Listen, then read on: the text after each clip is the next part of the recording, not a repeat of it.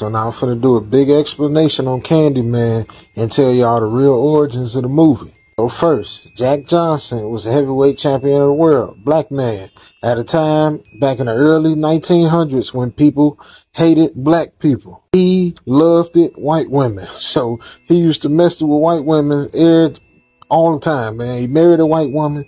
White people hated the fact that he messed with white women. They hated the fact he was the champion. They hated the fact he was knocking white boys out. All right? So, the first similarity to Candyman. Candyman was killed because he was messing with a white woman.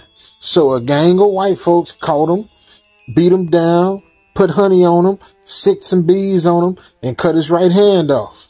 Now, in one of the famous images, you see Jack Johnson wearing the same coat that Candyman wore, and not just the old movie, but also the re-release of the movie. The one that just came out a few years ago by Jordan Peele or whatever. Jack Johnson had to go to jail because they made a law where, like, if you took a woman across state lines to do something nasty with, then it was against the law. But it was like really, it was just made so black men couldn't take white women across state lines, something like that, right? He ended up doing a year in jail, and in jail he fought exhibition fights and all that kind of stuff too. It's a little side note. I like the way Jack Johnson, even though all the prison pictures I found of him, he was always smiling, man. I like that about him, man. Now, after he came out of jail, the up and coming next big boxer was Jack Dempsey. Now, at this time, Jack Johnson was old, 43 years old. He was old, he was washed up, and he was broke. He had a private fight against Dempsey. And in this private fight, the newspaper report said that he was beaten with a right hook. That's another Candyman thing, because why does Candyman have a hook for a hand? What's the explanation behind the hook? It ain't no explanation behind the hook other than Jack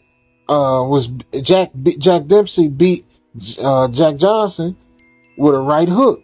That's why Candyman has a hook on his right hand.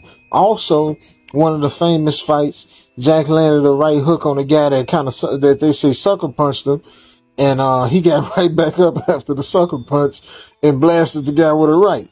So, hey, that's a huge similarity. That's why Candyman got the hook on the right hand. In the latest movie, and in Candyman, like, history or whatever, there's like 5 or 6 Candymen.